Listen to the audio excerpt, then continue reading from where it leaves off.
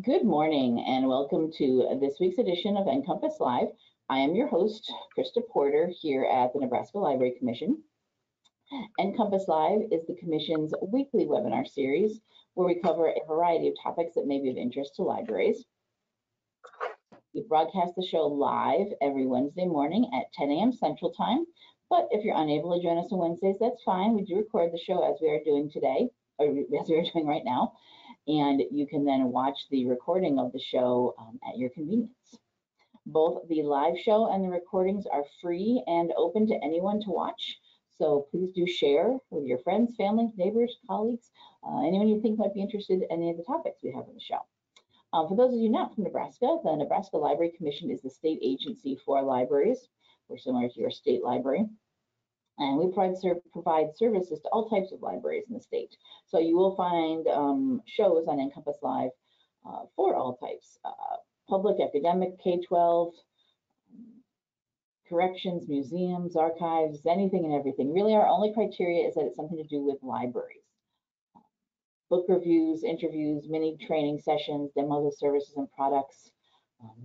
We have a Nebraska Library Commission staff that do sessions for us sometimes, and we have guest speakers that we bring in from across Nebraska and across the country sometimes.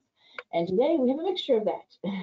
Today we are doing our annual Best New Children's Books of 2021 and 2022. I see you've added, looking ahead. Sally Snyder is our coordinator of children and young adult library services here at the Nebraska Library Commission. Good morning, Sally. And Dana Fontaine is the librarian at our Fremont High School in Fremont, Nebraska.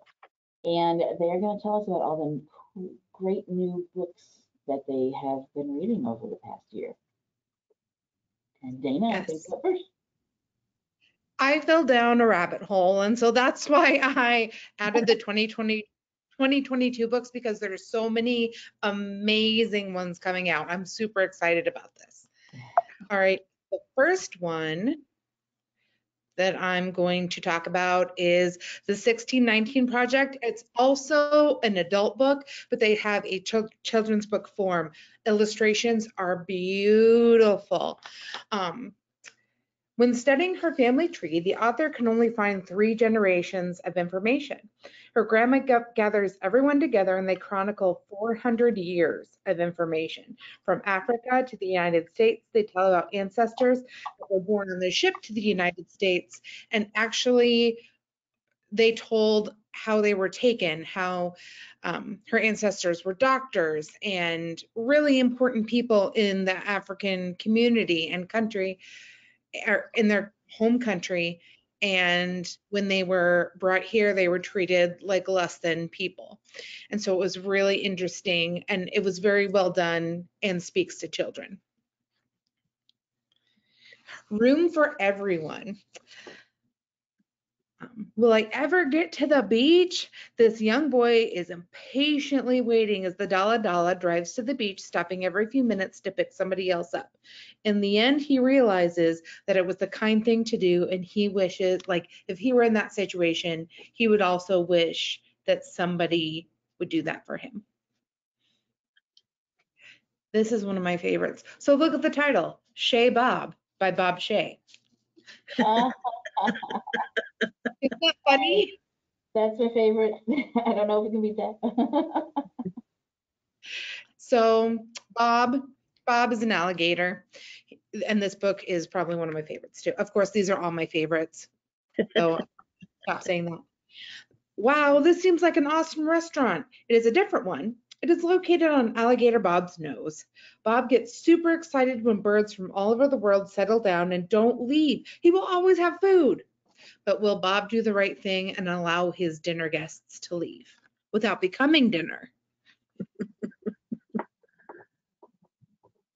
And I'm really excited. How to Catch a Gingerbread Man by Adam Wallace and Andy Elgerton. My students love these books. Like whenever I pull a new one out, they're just like, yes, and they kind of freak out a little bit. So this is the newest one, and it's funny and it's rhyming and it's a storytime favorite. This one's a little different though, because the gingerbread man comes and wreaks havoc among everything. So what happens when the story you're reading comes to life? Pretty soon, all the stories come to life in the library. Who's to blame? The gingerbread man. He's so mischievous in this fantastical rhyming story. The gingerbread man wreaks so much havoc in his school. All right. And then the next one is I Don't Want to Read This Book by Max Greenfield, and he played Schmidt on New Girl. Yeah, and this book is so funny and it's interactive, and it's along the same lines as the book with no pictures, but there's a lot of books coming out that target reluctant readers, and that's amazing because surprise, surprise, not everybody likes to read at first. So I know I was shocked too. When I found out, I didn't believe it, but he writes to reluctant readers, and it's funny and interactive, and it's just a really good book. This one's funny too. Animals Go Vroom by Abby Cushman. So many things are happening in the background in this book. What is making all of those sounds? A snake family is just simply going on a trip, and then chaos ensues. This is great for teaching onomatopoeia and inferences, and it's so funny as well. And there's just so much going on. Like, on one of the pages, it's just blank and it says the taxi goes beep or something is beeping, and you turn the page and it's just chaos on that page. And it's so funny. Another reluctant reader one, James's Reading Rescue. This showcasing a story about students who have difficulty reading, and this book stars James, a student who has trouble reading. He has so much trouble reading that he has to stay in from recess to practice, which is, devastating to students.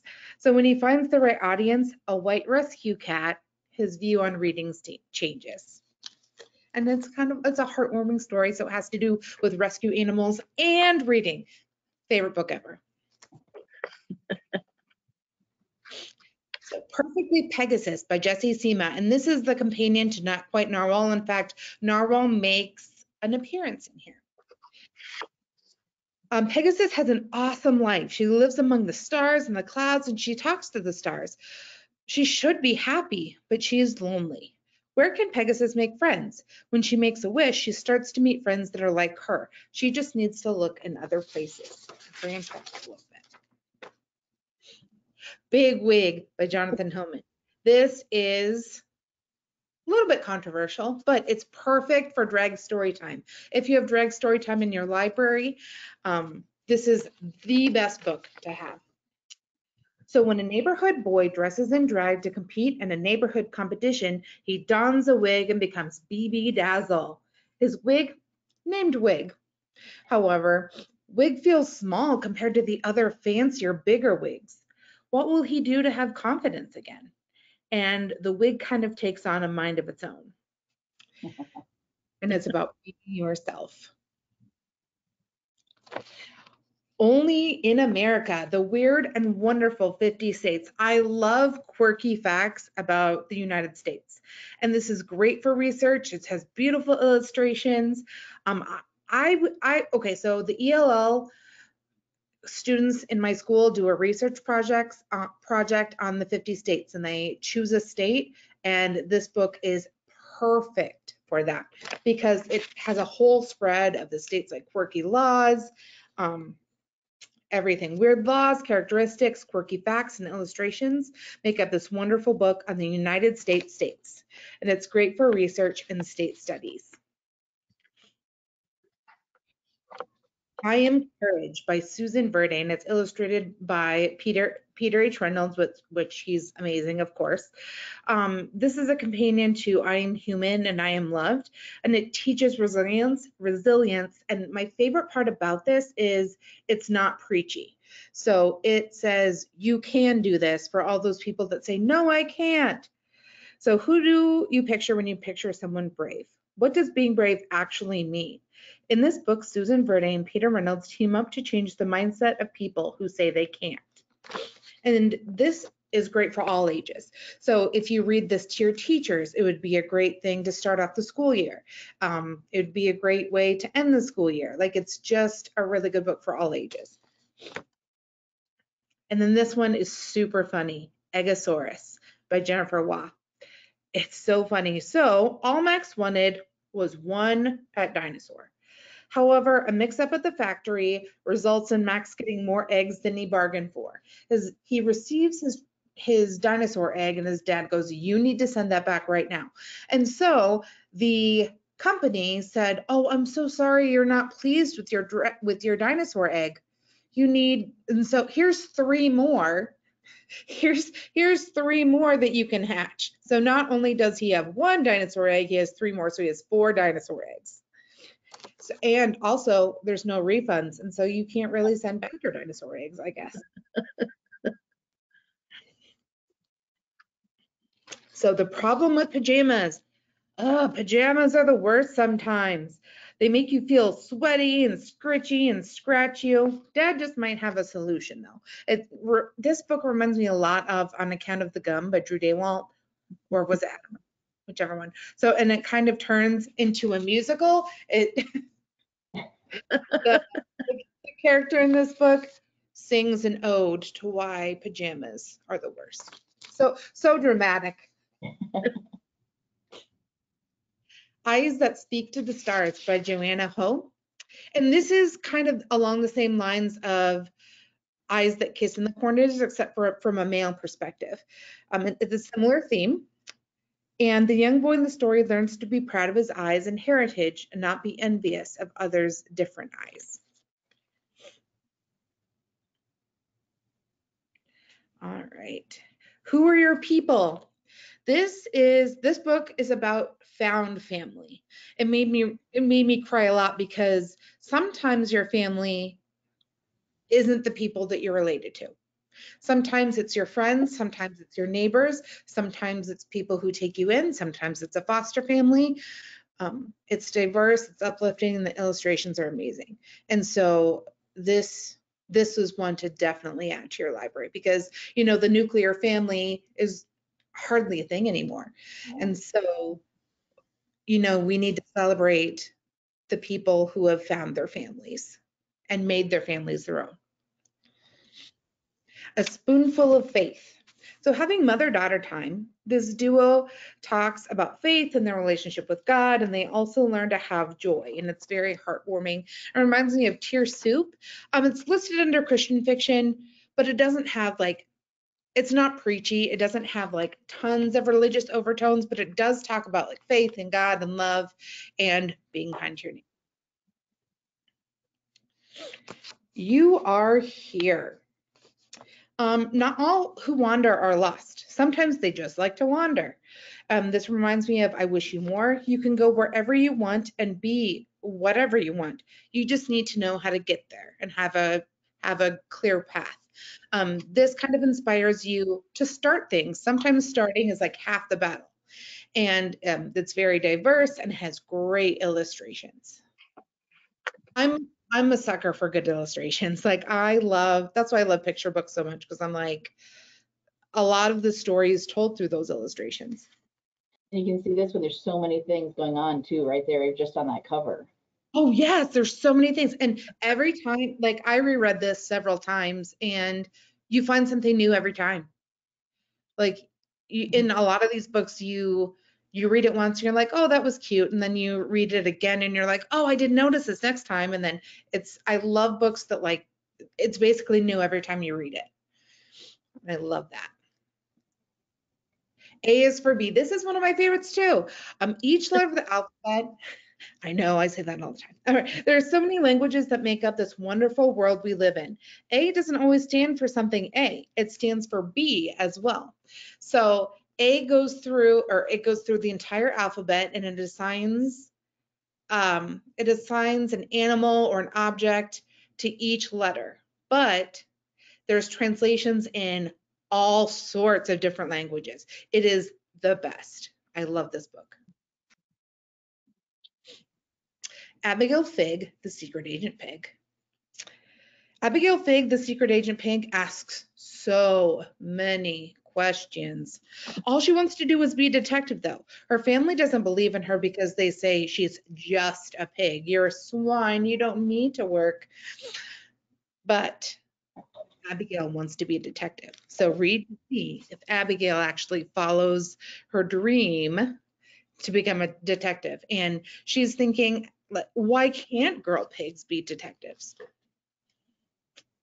The Ghost Went Floating by Kim Norman and Jay Fleck. And this one was actually published in 2020, but I had to include it because it's has like 50 million things going on. So not only is it a counting book, but it's a Halloween-ish book. It goes with a song. It's, the ants went marching one by one, hurrah, hurrah. And instead of hoorah, they say boo-rah. And so, yes, it is super cute when you're reading it, and you can sing with your story time people, and it's very interactive, and you can get up and dance. It's great. And then special mention, Black Ballerinas by Misty Copeland, and it's illustrated by Selma Barnes. This is very meaningful. Every page is a different Black ballerina. So Misty Copeland really goes through, and she lists ballerinas that inspired her, ballerinas that were trailblazers. It's great for research, and this is borderline. This book is kind of a little bit older than grade school, but you can, like, for your advanced readers, I think it would be okay, but it's one of my favorites. So, and I love Misty Copeland, and she does every single ballerina in this book justice. She celebrates everything about them. And she's a really good writer. So she's a ballerina and a writer. Also, I wanted to showcase just this one. I skipped the slide because it's coming out it's coming out later, I think. But Anna Duvney, I know she died in 2016, but they kind of, I don't know if she took posthumous script or writings or whatever, but Judy Schachner, who wrote Skipping John Jones, and Anna Duvney pair up, and it's an all-star collaboration, emphasizes resilience and managing disappointment, and kind of showcases there's a light at the end of the tunnel. And so watch out for this book. I'm not sure exactly when it will be published, but Anna Duvney is obviously not with us anymore, and so it's pretty sad. But Judy Schachner will probably do it justice. All right, and that's it for me. Thank you very much. Does anybody have any questions?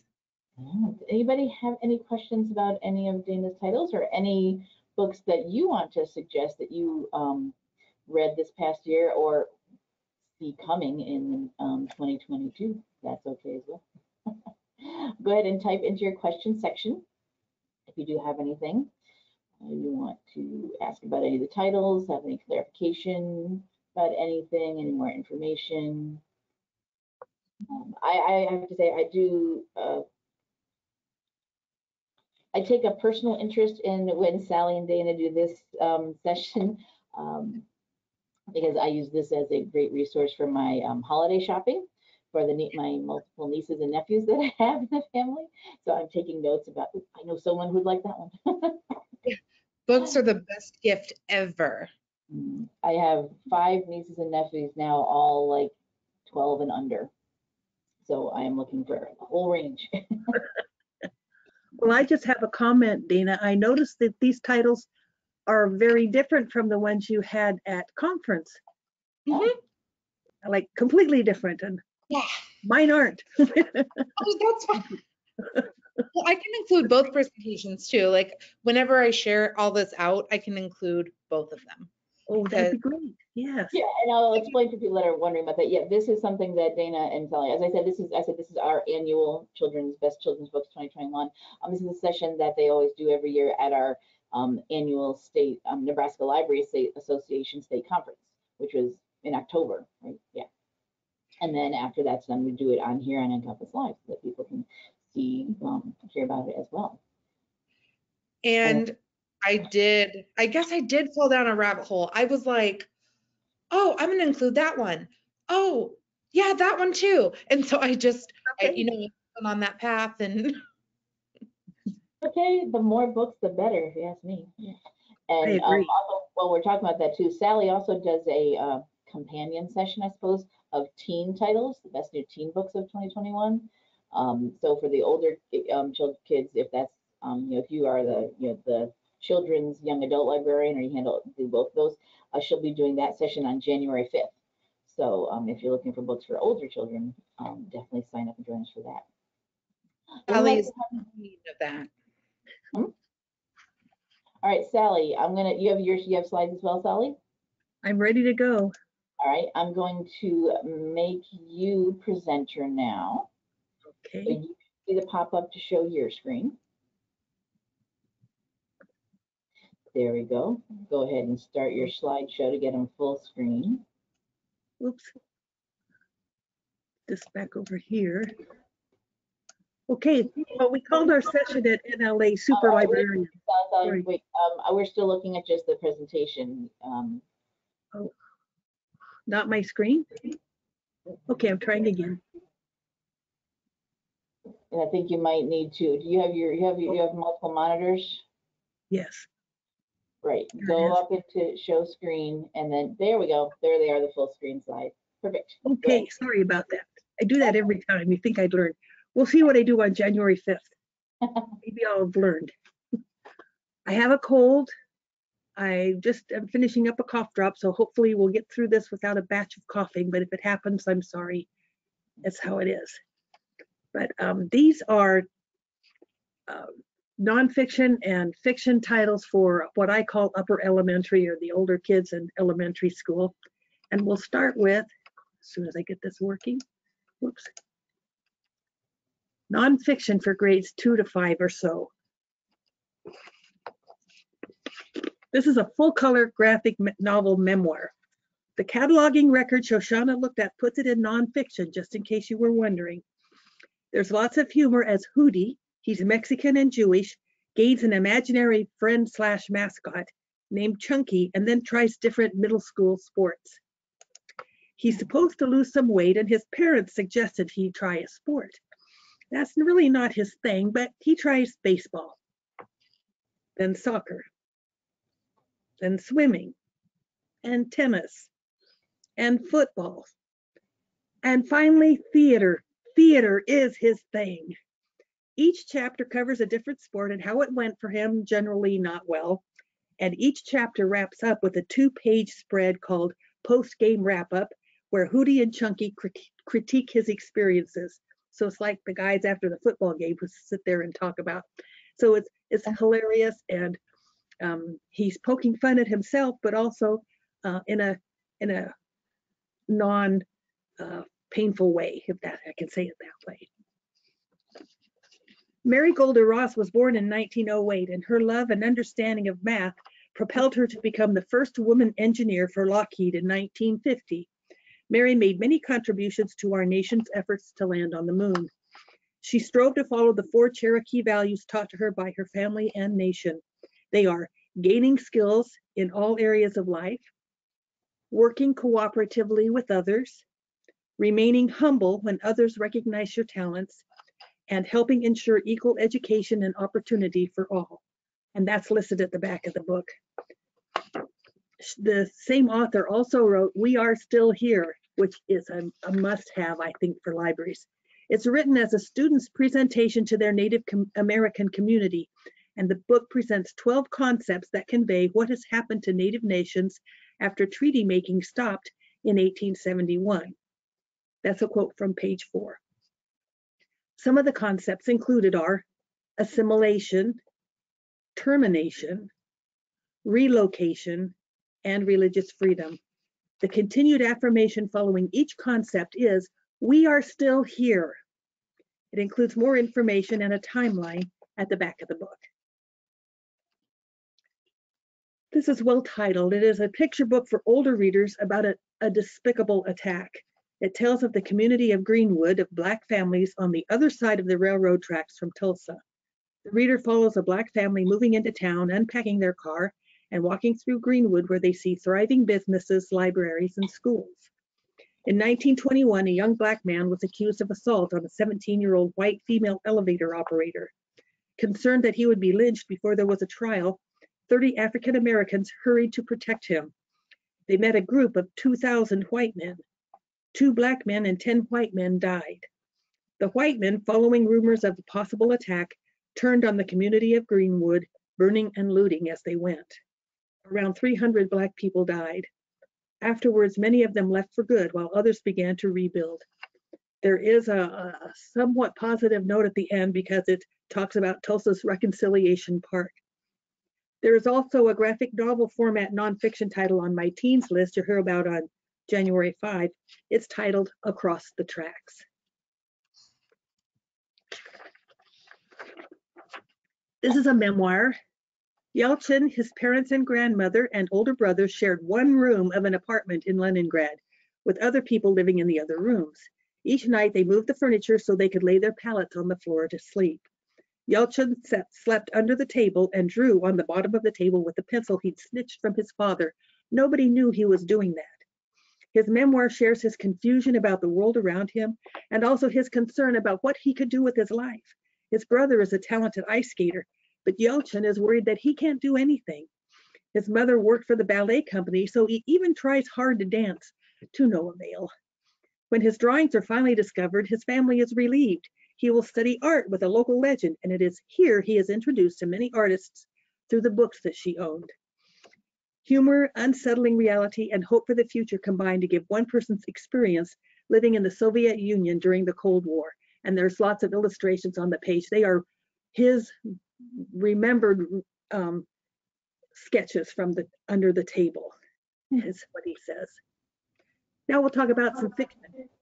I do have a lot of these same titles that I had at conference, but I added some more because we have more time. So I'm just going to keep talking. There you go. Isaiah, he's 10. His father died suddenly 4 months ago. Isaiah has always loved words and writing poems like his father, but now he cannot write at all. He has his father's notebook and is slowly reading through it. He doesn't want to finish it. Mostly his dad wrote stories of Isaiah Dunn, superhero. His mother is depressed and has turned to alcohol. Isaiah worries. They already lost their apartment and are now living in a smoky motel room. His four-year-old sister goes to daycare some of the time. A classmate picks on him, but is never caught in the act. His best friend Sneaky sells candy bars at school, and Isaiah thinks if he helps him, he could make some money to help his family. There's a lot going on, but when will Isaiah find some help and relief?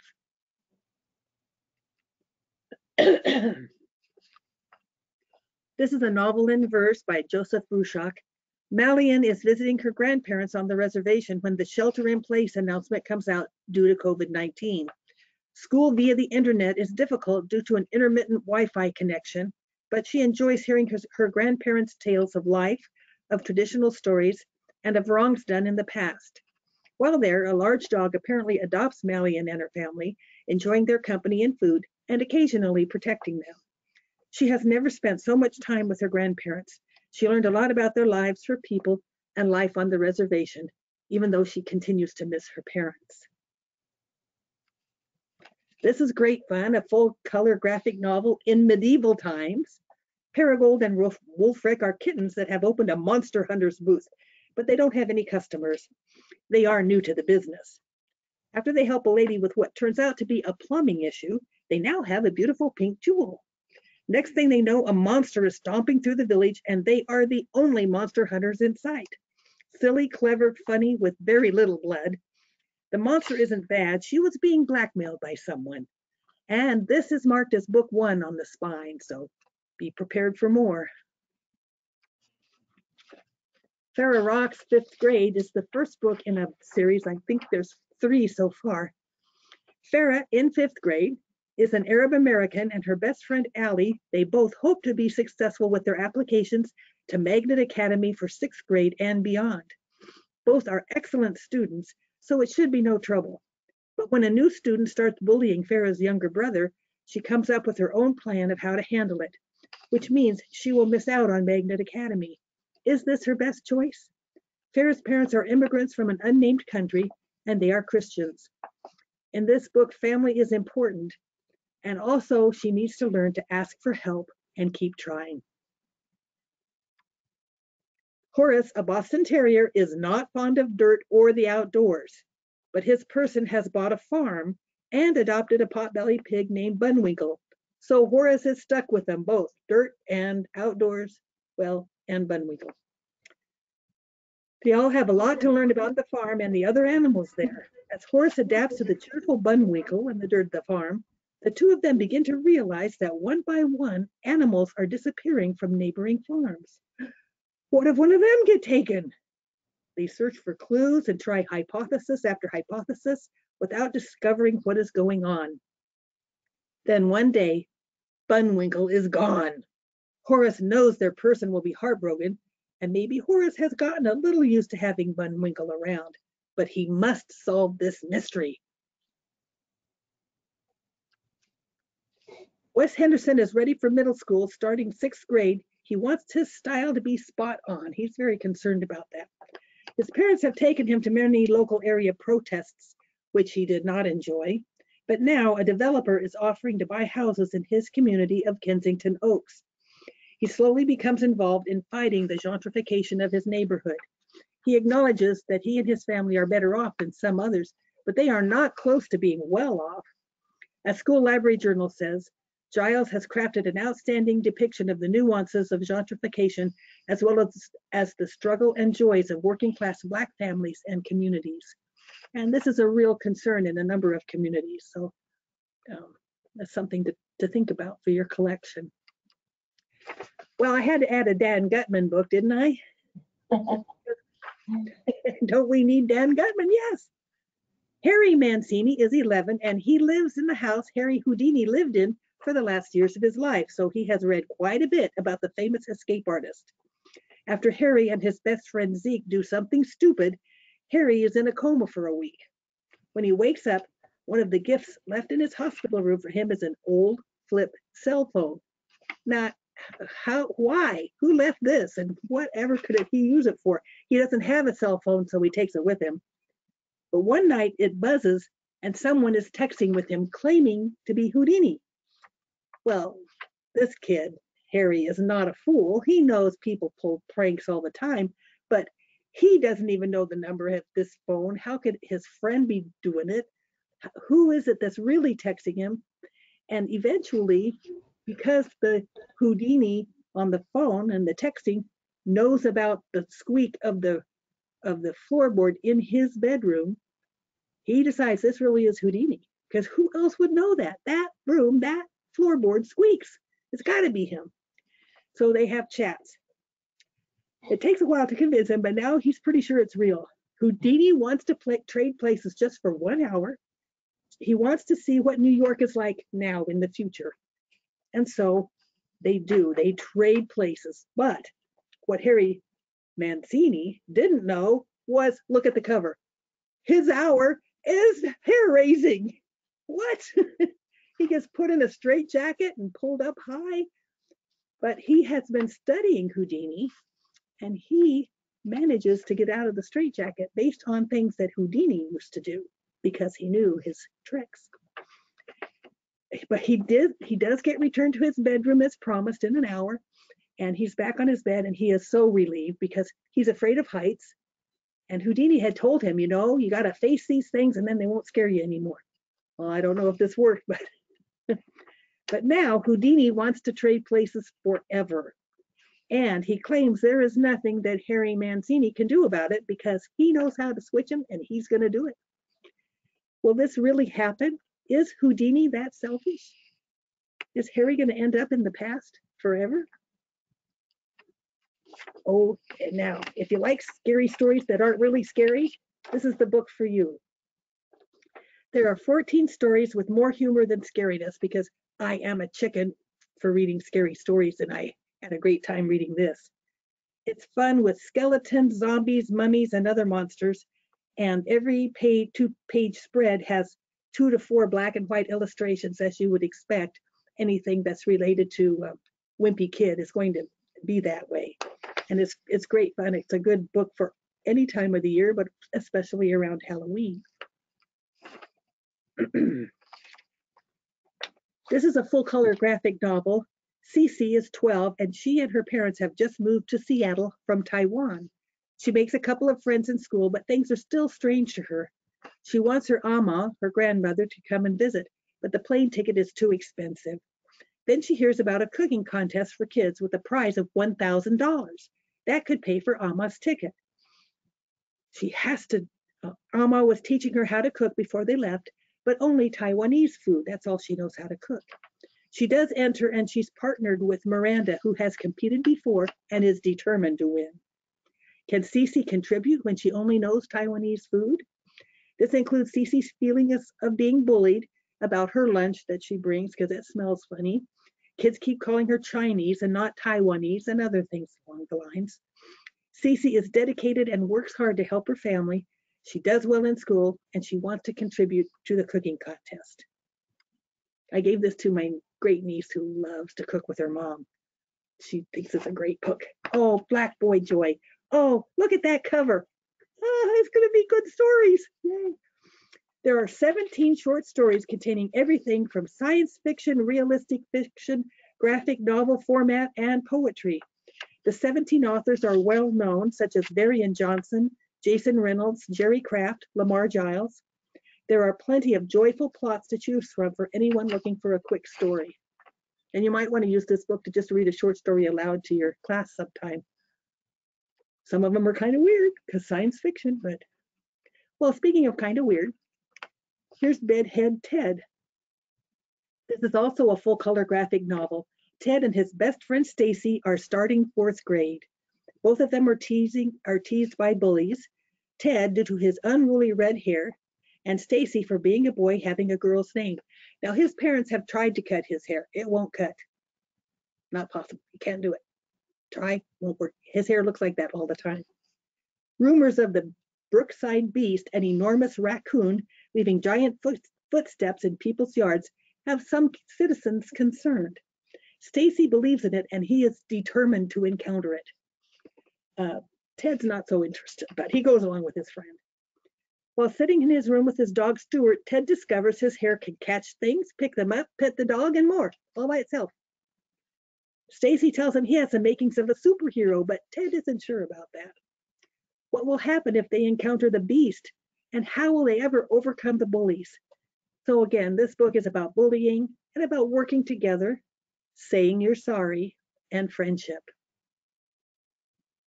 And yes, there really is a big giant raccoon. Watch out. Shanice is 12, and she is the latest in a line of ball players. Her dad and his granddad played baseball. Shanice plays on the only all-black softball team in the Dixie Youth Softball Association. All the other teams have, at the most, 3 black players on their team. But now, just as the playoffs are arriving, Shanice learns her great-grandpop was likely framed for a crime he didn't commit, stealing a donated Joe DiMaggio baseball glove from a charity auction. Her great-uncle Jack has given her the task of clearing his name. But how? That happened so long ago. It has softball action and team support, racial prejudice in the past and the present, family, and mystery. And the About the Author section mentions the author's softball playing days too. So she's played softball as well. David is used to avoiding the Romero twins who live next door and rule the school. Imagine his dismay when, on the first day of 3rd grade, triplets, new to the school, are assigned to his classroom, and they end up surrounding him. Soon the battle is on for who will rule the school now, the twins or the triplets. Somehow David ends up in the middle, and he needs to come up with an idea that will determine the winners without any bloodshed.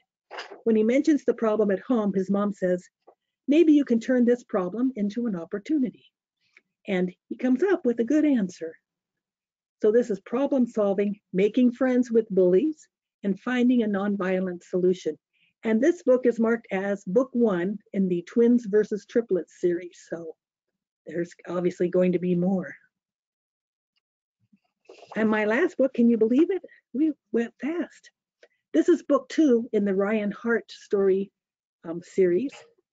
In this one, Ryan Hart has a lot going on the summer before she starts 5th grade. Her mom is expecting a baby and now has to be on bed rest. For the first time, Ryan and her friends will attend several days at their church's overnight camp. Ryan is excited until she learns that Red, Amanda's friend that was mean to her in book 1, will be in the same cabin with them. Faith is important to Ryan and her family, and church camp helps Ryan with her feelings about Red. Remembering to do the right thing and helping her mother and family, and also preparing for a new sibling are all part of this book. And thank you, and I should have added more books on my list. I was doing too many. No problem. Have any questions or? It was fantastic because I love, Sally, why don't you put your thank you slide back up there? Instead, put your slide back up instead of your GoToWebinar. Sorry. Leave the thank you slide up. Where'd it go? Okay, here we go. I don't know, you closed it. Is it still there? Did I quit sharing? No, it's all right. Okay. Sorry. I always turn things off right away. Anyway, Dana, what were you saying? I'm sorry. I liked this because it kind of gave me a reminder because I wasn't able to write all of them down last time. And so this gave me more time to do that. So I really like that.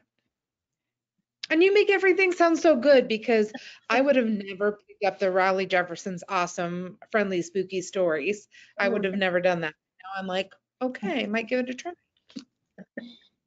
Well, they're pretty funny and not so scary, but I mean, they do have little ghosts or zombies or something, but they're cute. They're cute and silly. Yeah. That's my kind of humor, or horror and humor. And yes, all of these were my favorite. So does anybody in the audience have any questions or comments, want to know anything more about any of the books? Or do you have any titles that you want to share with everyone that you've read? Let us know in the questions section of your GoToWebinar interface. I'll also mention while we're waiting to see if anyone does have any that the both these slide presentations will be available with the recording.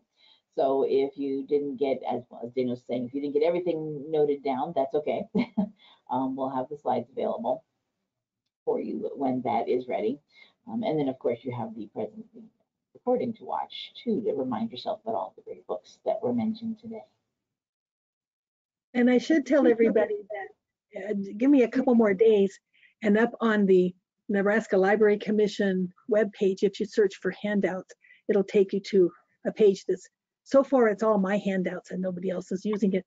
But I will have a longer, much longer list of titles for children, picture books, and novels and nonfiction that you can look at in case you want to see some other titles that I recommend, because there's just not enough time to include them all in the presentation. So I'll put that up in a couple of days.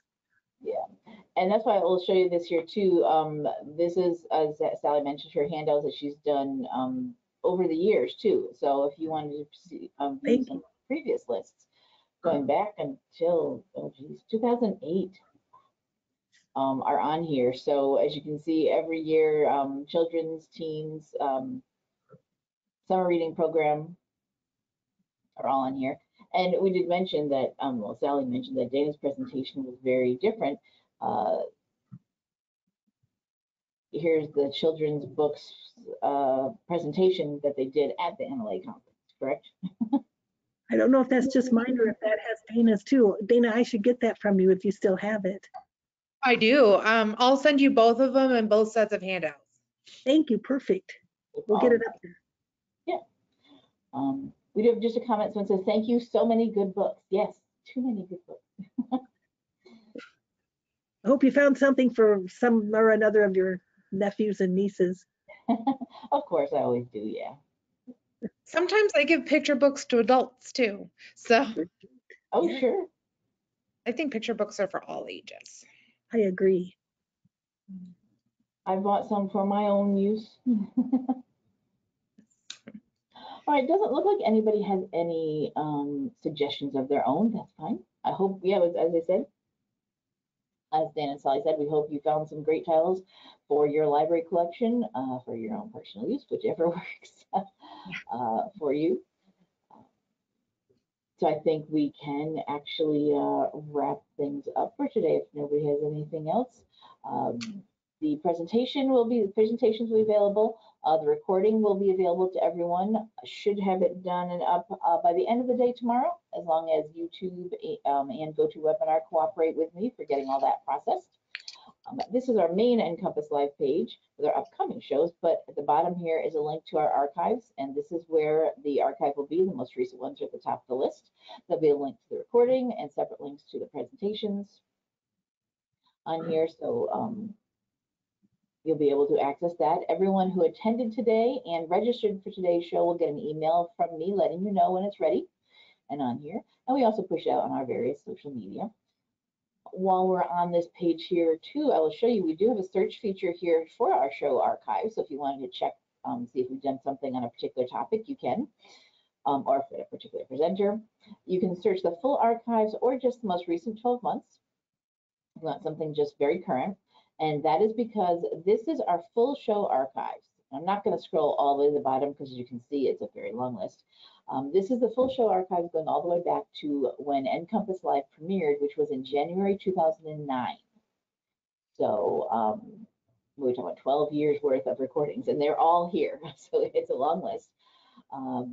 But so just pay attention to the original broadcast date of any of these shows if you do watch a recording. Some of the information will be fine, will stand the test of time, and you'll be good resources and info, but some things will change. Resources and products may change drastically. Links sometimes disappear. Huh? Links to other web pages sometimes. Right, links may be broken, things may be different, so just pay attention to that. But we will always, this is what we do as librarians. Well, one of the things we do is keep things for historical purposes and maintaining them, and we will keep them up here as long as we have a place to host everything. So do take a look through our archives here.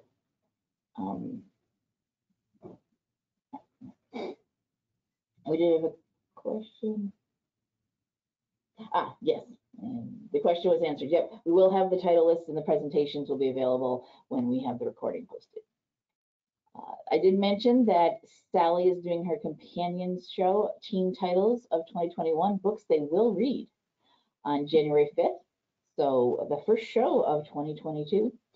So do sign up for that if you do need to, looking for titles for the older children.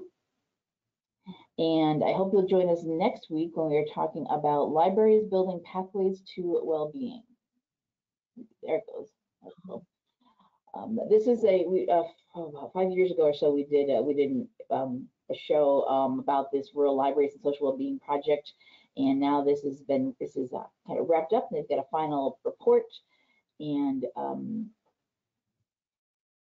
Hope and Eli and Margot will be with us next week to talk about the Rural Libraries and Social Wellbeing Project. So if you are in a rural library, you're interested in that, definitely the show for you. Sign up for that one.